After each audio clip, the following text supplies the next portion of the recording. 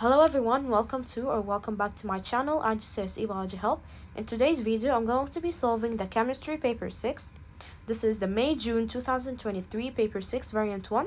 Make sure to subscribe to my channel and like my videos to receive more videos like this one. Let's get started. Number 1. Ethanol can be made by fermentation of sugars found in the plants. A byproduct of fermentation is carbon dioxide gas. A student made some ethanol using the following method. Step 1 is to cut up some sugar and crush it. Step 2 is adding hot water to the sugar cane and stir to dissolve the sugar in the sugar cane. So simply this experiment is about producing ethanol, which is alcohol, by fermentation of sugars, which is adding sugar and yeast to produce ethanol and some carbon dioxide gas. The carbon dioxide gas is produced because this is an anaerobic respiration process. So step 1 and 2 are for extracting the sugar from the sugar cane. Step 3 is remove the solids from the mixture to obtain sugar solution. Step 4 is let the sugar solution cool and add the yeast. Place the mixture in the apparatus shown in figure 1.1. This is figure 1.1. Step 6, leave the apparatus until fermentation is complete. So A is asking for the name of the apparatus labeled A in figure 1.1. This is the conical flask. This is the conical flask we are talking about. B is explain why hot water rather than cold water is used in step 2 so that the sugar dissolves faster. Let me explain this question. As we all know that if you have, for example, cold and hot water, if you add sugar in both of these cups, then we will see that the sugar will dissolve faster in the hot water. You can try it out for yourself. And also the hot water contains a higher kinetic energy than the cold water, so it will dissolve faster, of course. C, name the methods used to remove the solids from the mixture in step 3 and draw a diagram to show how this is done.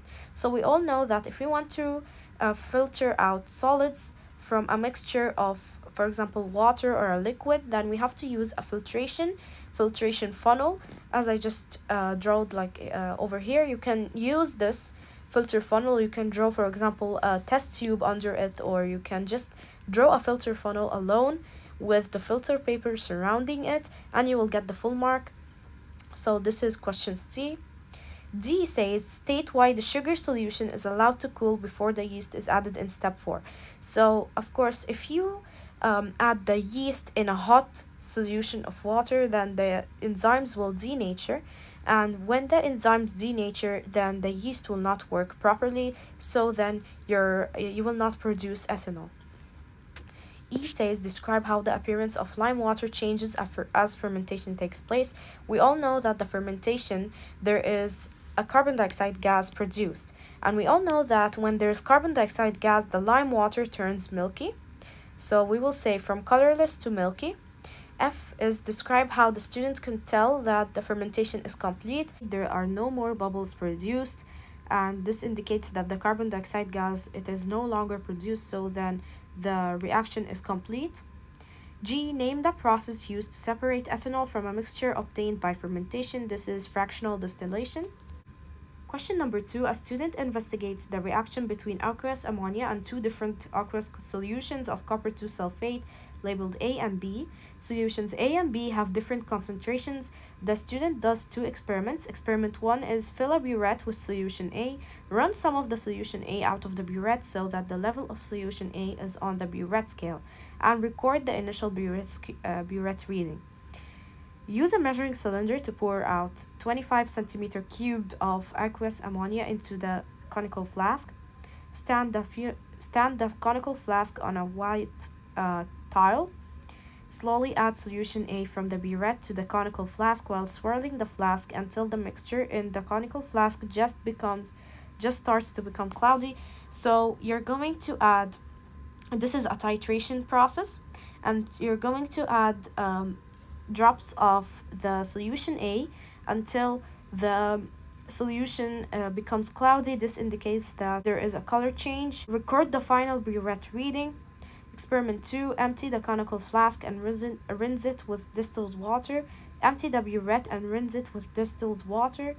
Rinse the burette with solution B. Repeat experiment 1 using solution B instead of solution A. Use the burette diagrams in figure 2.1 and figure 2.2 to complete to complete table 2.1. So this is experiment 1 and experiment 2. So right here we can see that the initial reading, it is actually over here 0.6. We have to read from this side. You don't read like this. So it is 0.6, the initial, and the final is actually 18.3. And over here, the initial reading is actually 9.2 centimeter cubed. And the final reading is actually 21.0 centimeter cubed. And I have written down the information in this table, and to calculate the volume of the aqueous copper 2 sulfate added, then you have to subtract the numbers from each other. So you subtract, for example, 18.3 minus 0.6, and you will get 17.7 on your calculator. You can calculate them. This is how you get the volume that is added. B says, explain why a white tile is used during the titration. As we all know that the use of a white tile is to see color change clearly, or you can also see if there is a new, for example, precipitate that is formed or a solid. So this is question B. Question C, in experiment 2, the burette and the conical flask are both rinsed with water. The burette is then rinsed with solution B. I state why both the burette and conical flask are rinsed with water. This is to remove solid A. And double I says, explain why the burette is then rinsed with solution B. This is to remove the water. Triple I, describe how the result of experiment 2 would be different if the conical flask is rinsed with aqueous ammonia after rinsing with water. Explain your answer. So if you rinse with aqueous ammonia, then you will have more volume of the ammonia inside of your conical flask. So that means that more solution B is needed, as there is increased volume of aqueous ammonia in the flask. So if you have, for example, there will be more than 25 centimeter cubed of the aqueous ammonia inside your conical flask. So you would need more of the solution B, so that you can balance out what you have just added in the conical flask. Question DI, deduce which solution of copper 2 sulfate, A or B, is more concentrated. Explain your answer. Of course, it is going to be solution B, as there is smaller volume needed. Solution B only needed 11.8 of the copper 2 sulfate, and solution A needed 17.7. So this indicates that the solution B is more concentrated, because you need less of the indicator to show a color change. If it's more dilute, then there will be more amount of indicator needed to just show a color change, because there is less concentration. Deduce how many times more concentrated the solution of copper 2 sulfate is than the other solution of copper 2 sulfate. So to calculate how many times more concentrated, you're going to be dividing the 17.7. You're going to divide it over 11.8. This is going to give you 1.5. So you're going to write that down. E, describe how the reliability of the results obtained can be checked. This is by repeating the experiment and comparing the results. Deduce the volume of solution A required when experiment 1 is carried out with 10 centimeter cubed of aqueous ammonia. So they actually used 25 centimeter cubed, not 10. So to calculate, first of all, you're going to be dividing, over here they use 25 centimeter cubed. So we're going to be dividing 25 over 10. This is going to give us 2.5. So you're going to calculate you're going to actually divide the 17.7 divided by 2.5, and it's going to give you the answer of 7.1 centimeter cubed. In experiments 1 and 2, the volume of aqueous ammonia is measured using a measuring cylinder. Give an advantage and a disadvantage of using the volumetric pipette instead of a measuring cylinder to measure the volume of the aqueous ammonia. First of all, the advantage is it is more accurate, and the disadvantage, it is slower than the measuring cylinder. 3. A student tests two solids, solid E and solid F. Tests on solid E, taper 3.1 shows the test and the student's observations. Tests, the test 1, it says they gently heated half of solid A in a boiling tube a solution forms and a steam is given off and condensation. This indicates that there is water in the solution or it is hydrated. So it is actually a question over here. Question one is, A, state what conclusion can be made about solid A from the observations it contains water. When there is steam or condensation, then there is water in the solution. Test 2. Dissolve the remaining of solid E in water to form solution E. Divide solution E into three portions. To the first portion of solution E, add aqueous sodium hydroxide dropwise and then in excess. And the observations is a brown precipitate forms which remains when excess is added.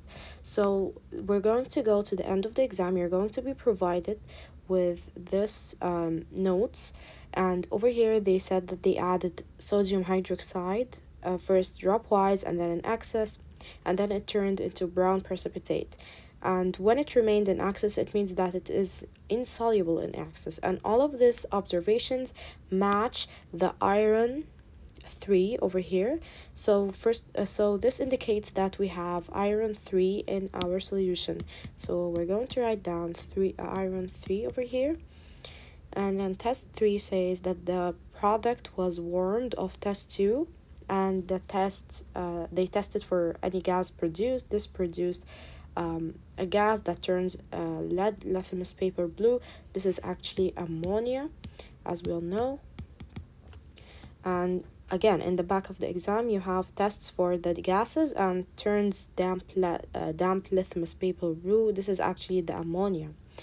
So you can always check the notes. They will always be included in the future exams after 2023.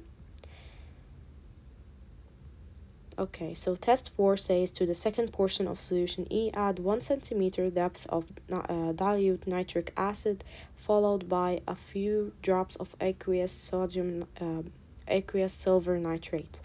There is no change, so this indicates that there is no any one of the following: chloride, bromide, or iodide. So if there's no change, that means there is no chloride, bromide, or iodide in that solution. Okay, so the last test, which is test 5, to the third portion of solution E, add 1 centimeter depth of dilute nitric acid, followed by a few drops of aqueous barium nitrate. This is different from the other one, and this time there is a white precipitate. This indicates that we will go to the back of the page. This indicates that there is barium nitrate. That indicates that there's sulfate in our solution, and this formed a white precipitate. So far we have the last thing, it is sulfate. So far we have water, we have iron 3, we have sulfate. So this is our solution over here. Question B says identify the gas produced in test 3. This is ammonia. C says state what conclusion can be made about solid E from observations in test 4. As I said, in test 4, when they added the dilute nitric acid and silver nitrate, there was no change. That means there is no chloride, bromide, or iodide. Last question is identify the 3 ions in solid E. This is ammonium, because there was ammonia produced, and iron 3 and sulfate. Tests on solid F. Solid F is zinc sulfide. Complete the expected observations. E, to the first portion of solution F, the student adds aqueous ammonia dropwise until it is in excess. So we're going to check right now what happens if we add aqueous ammonia on zinc. Over here, this is here, white precipitate, soluble in excess, we're giving a color solution. So you're going to write that observation down in that question up here. And then F says to the second portion of solution F, the student adds a few drops of acidified aqueous potassium manganate. This should turn from purple to colorless. So how do we know? Again, you're going to go here, and we have sulfite in our solution because it was zinc sulfide. So when you add a small volume of acidified aqueous potassium manganate, you're going to change color from purple to colorless. So we're going to write that down. again. The student adds 1 centimeter depth of dilute nitric acid followed by a few drops of aqueous barium nitrate. So this test is actually for sulfate, not for sulfite. This is sulfite, not sulfate. So this is a confusing part, but there will be no observation because there's no sulfate in our solution over here. Number 4, the last question. Solid cobalt 2 oxide is a base which is insoluble in water. It reacts very slowly with cold dilute sulfuric acid to form a solution of cobalt 2 sulfate. Describe how to make pure dry crystals of hydrated cobalt 2 sulfate.